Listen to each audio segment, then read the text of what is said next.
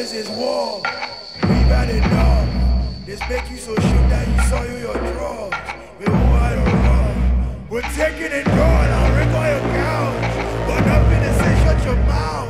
We're fucking on furniture, robbing this country that's born to Hawaii. Let's make this shit ours. And this is our house. And nobody kicking us out. Now my brothers let them come through. Ain't staying quiet, so fuck you. Middle fingers everywhere.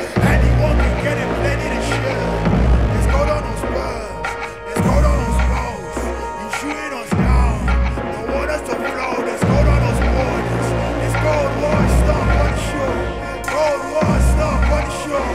Cold War stuff on the shore. Your cameras don't capture it all. 40 characters ain't doing it all. So fuck what you heard. Bring in the doors to the door.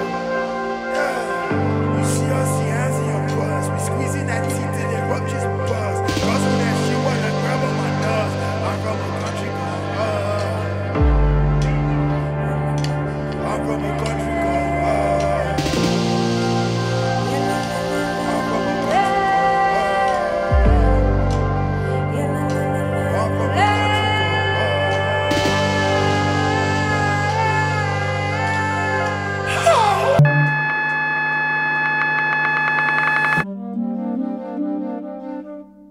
I spent a lot of time making sketches, just musical sketches, hundreds of them. Like a little piece of music. I sort of make them and I kind of collect them. I wasn't exactly sure what I was making them for at the time. I guess I've been doing that for probably 10 years or something. For me, that is probably the most sort of free, unencumbered kind of artistic expression that I've got, is doing those. The people on this, I kind of wanted it to decide itself, just by there being a sort of natural quality. I think something just sort of started emerging. Being here was so crucial, and everything being done here, being in the room, because that's why it's ended up with a coherent feeling.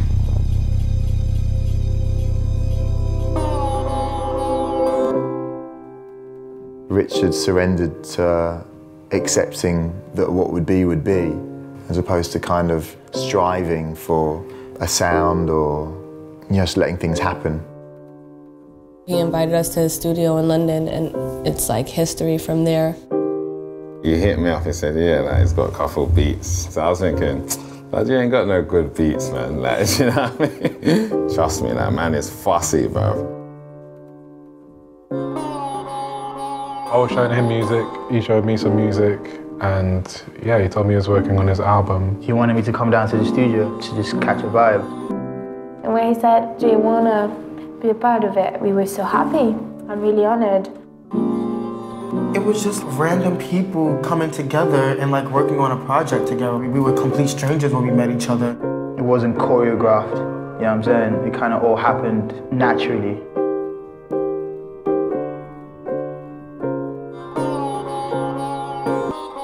The whole idea of collaboration is not really widely understood.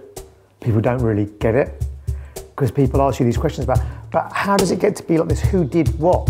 I mean, you can try and break that down, but that's not the opposite of what you're doing. When you're making these things, the last thing you're thinking about is like, who? It's just what. There was just a certain point for me where I realized that if you've got the right approach to it, you can be a musician of any level and any level of experience, and you can be in a room with any other musician. It doesn't matter how virtuoso they are, how experienced they are, how many Grammys they've got. Actually, the right attitude and outlook is all that really counts. You can add, you can bring something to it.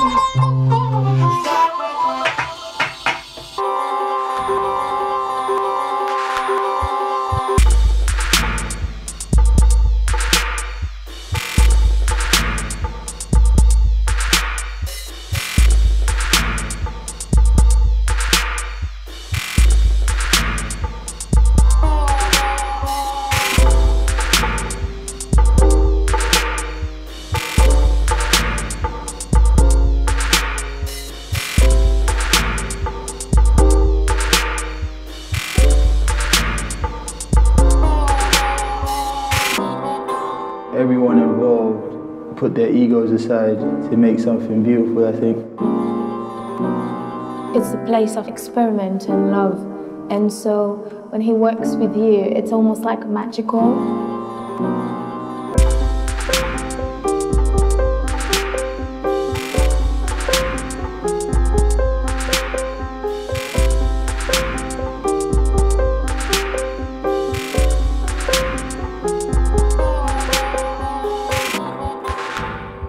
You could almost go to the studio not knowing what you'd done in the day, but having left with some sort of feeling of nourishment. It's just a great kind of space for expression.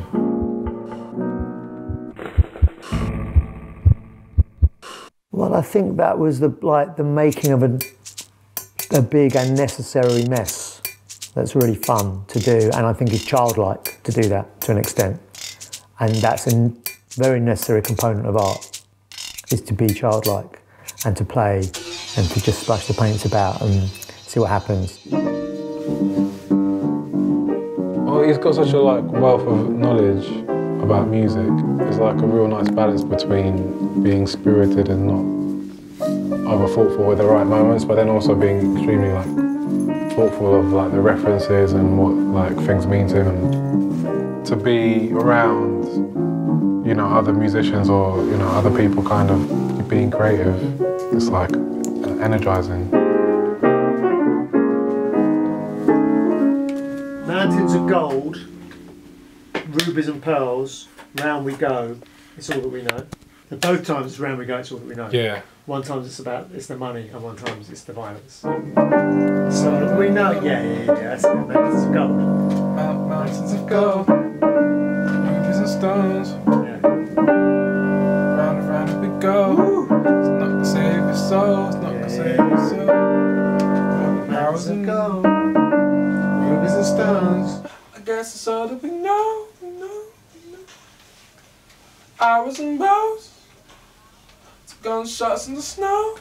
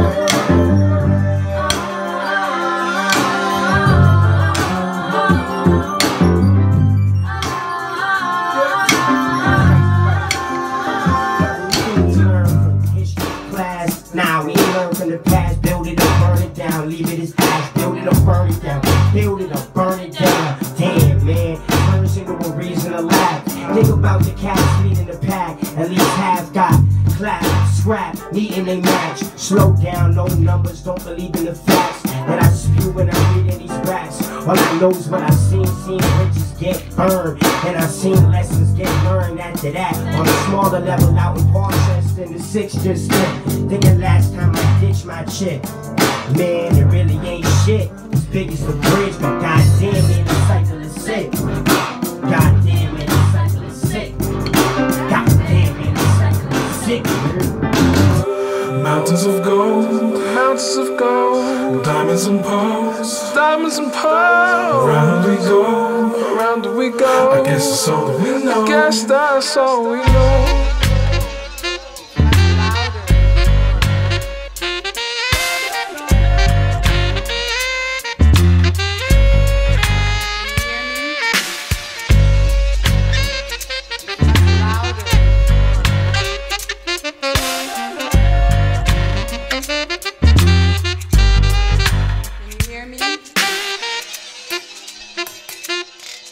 At a certain point, you've got to become the adult and make sense of it and tidy up.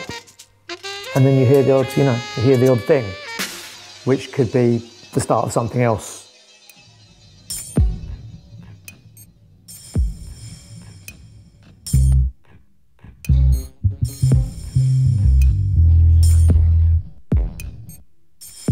Essentially, the shows that we did were just they were just a public incarnation of something we've been doing privately for several years.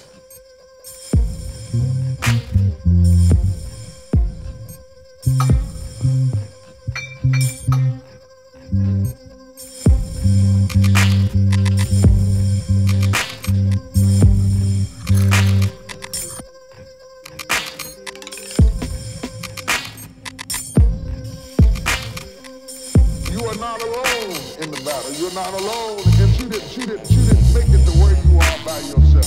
She didn't make it to where you are by yourself.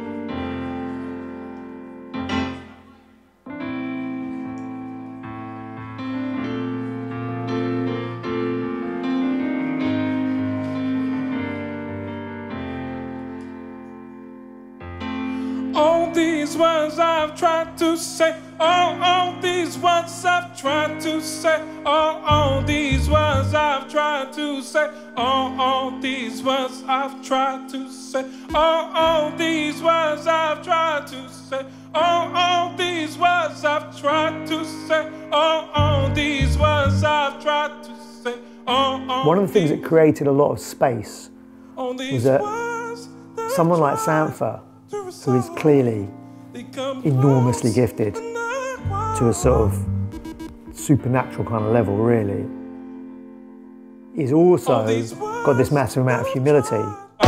We've grown up to show love. There's no love unless you own up. And no love, it holds up.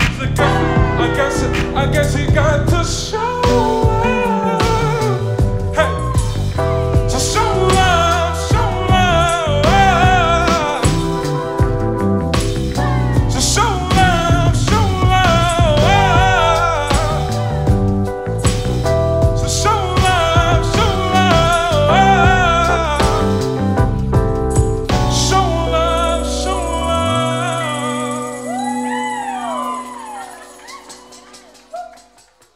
So most people who are as good as him, they might be unconsciously making it difficult for people around them to express themselves just by the way they're imposing themselves.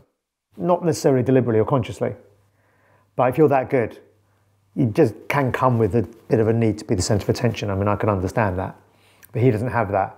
So I think the fact that whilst having a transcendent brilliance to what he was doing, was also creating a lot of space for other people to do things.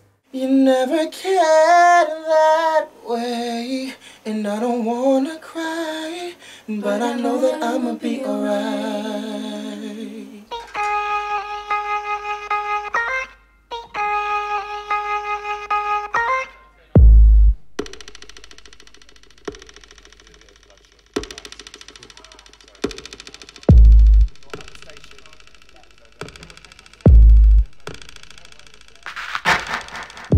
Infinite's voice, to me, was like an echo of the voices that I used to hear in Chicago house records, in those first house records. Infinite was going through a really, really, really crazy time in his life. There's this thing that I have with like love. I've never been in love. I've never had anyone to love. So like I have this thing with love that I crave it all the time, and I want it because I've never had it. I've never seen Infinite more low in his life. And we had always been really, really close. And this trip I felt a disconnect from him for the first time. I don't like to be alone, and like it's becoming real like annoying and hard and like emotional. We basically had it out in the studio, like in the middle of a session, where me and Infinite were legitimately screaming, cursing, and crying on the top of our lungs, like two psychopaths. And Richard's just sitting there, just watching us the whole time, letting us have this moment, which is going on for about an hour. And then after there was a moment of silence, he's like, Infinite, go sing. Go sing. That was it. After all of that release, it was like a purge of emotion and sadness and crying and all these things. And he sang so beautifully The emotion that he was able to convey and like provoke was just exactly what we had been wanting him to do, and he was just holding back because he was like suppressing what he was really feeling inside. What I gained from that was like, wow, this man who like brought us out here, literally allowed us the space to just be humans, get it out, and to then immediately direct it into art. When I first met Richard, I was very closed in and wasn't like fully comfortable with like who I was. He kind of like showed me that someone like him, someone as big as him, can be interested in someone like me. I'm more confident now, and I have more courage, you know? He helped me with all of that. Even though I was like getting there before, but like he definitely like helped me more with it.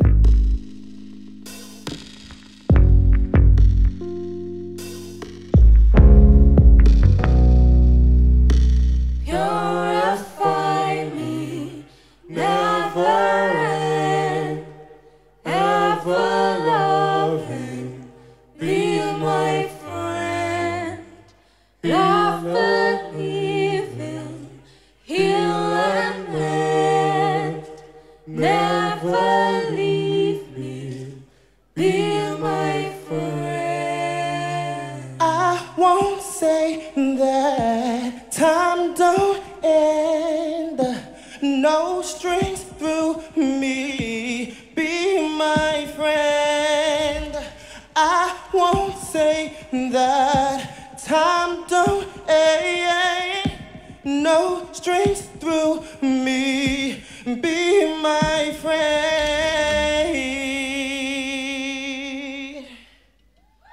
Purify me, Purify, never end, purify me, ever loving, be my friend,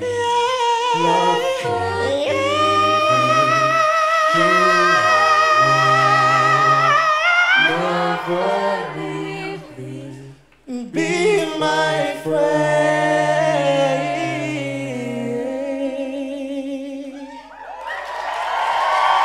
Infinite Poles, Mela Murder, Ebay and Sanford. Mela Murder, give up.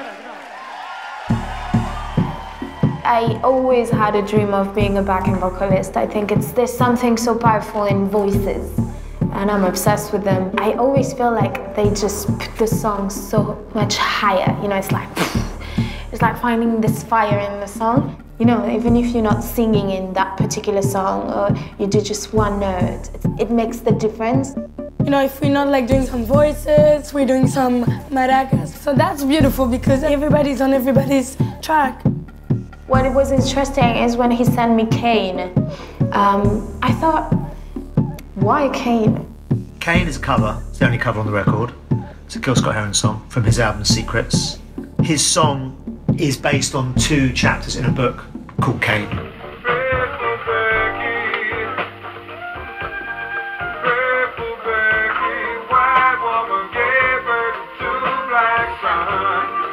I didn't see the link between that song and me.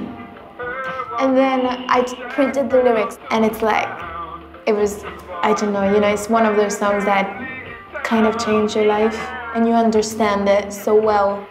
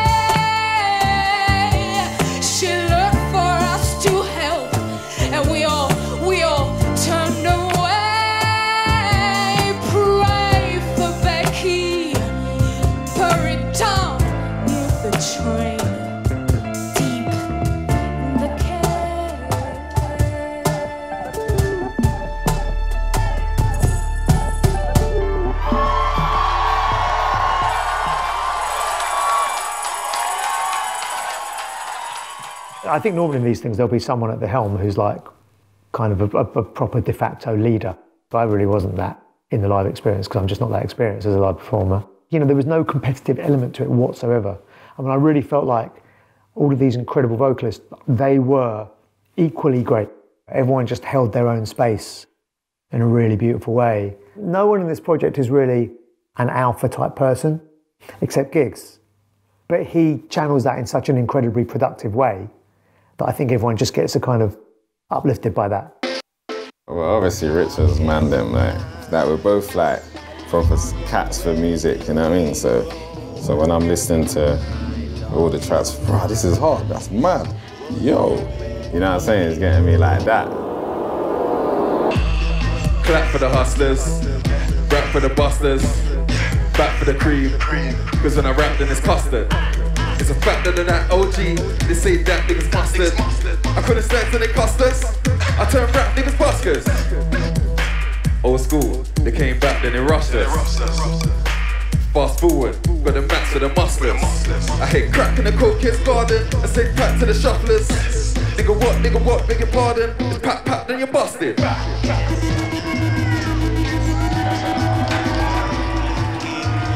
You don't know my brother Richard Russell, everything's recorded.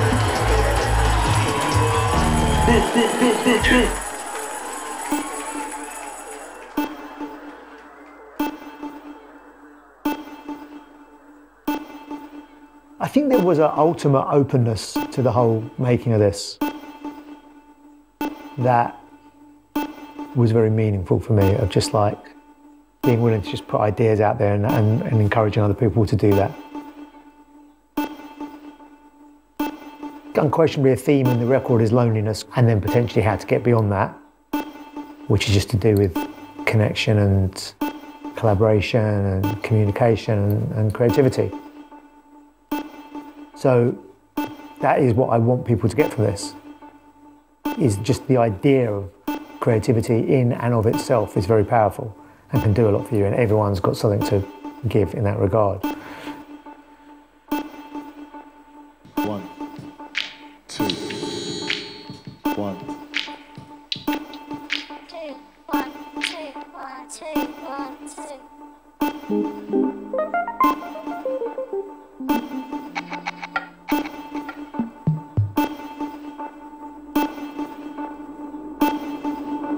Deep behind your eyes, 'cause everything's recording. What they are calling. Deep behind your eyes, everything's recording. Okay, let's try the intro for this then. I had that title, and I've had that title for years. It's very unusual, this, and it's extremely personal for me, but it's also extremely personal for Sanford, and in different ways and about different things. He's had to deal with quite a few life-changing experiences of his own. I guess that's made him very strong and confident in what I tend to get into deep wormholes about. It's nice to be able to like just talk about things like openly, things that scare you kind of openly, and that can be quite liberating because those sort of things can kind of weigh you down. I just thought because everything was being recorded in terms of like music, jam sessions, everything, we speak, everything was being recorded and recycled into the process of making the album. Because whenever we were rehearsing at Richard's place, you could just see the Pro Tools sort of session just rolling past, capturing magic. But yeah, he records everything, and it's part of his way to make music because he works with sample a lot. It's about every sound that you hear. Every mistake is good. Little details that change everything. When you dig deeper than that, everything is recorded from the moment you're born till the moment you die. You didn't make it the way you are by yourself. You go through your life and you go through the motions, and like we're always constantly in observance. It's like the beauty of like memory. Everything that you see or hear or feel. Our memory is recording all of these experiences, these emotions. all of this is being kind of stored in you somehow, and it does affect you. All the little things you kind of shovel and you kind of hide and you don't face as well. Those moments that are recorded are what we use to either be creative or like what we write from, where we're coming from as human beings. Being able to see the smaller things as important and sort of revel in the smaller things. Find new value in passing moments. Being more present in your surroundings and with people, conversations, and yeah, the things that you do, it makes you want to value, you know, life. Behind your eyes, everything's according, and one day you're recalling. The writing on the wall is everything's according. Looking through my plans, I wonder where this ends. I'm trying to find what I've already found, and we were going through every single moment. Right down from tying my shoelace through the first time we said grace, and how we flew together, and how you get me better than anyone, because everything's recorded. Nothing is distorted. Peek beneath the surface. Do you know what you are in? 'Cause everything's recorded, and nothing is distorted. Deep beneath the surface, apathy is worthless. There are moments in our lives that we feel completely alone. We feel as though no one knows what we're going through. It is possible to be alone and not live alone. It is possible to feel alone and not work alone. You are not alone in the battle. You're not alone in the struggle. You are not alone. You didn't make it to where you are by yourself.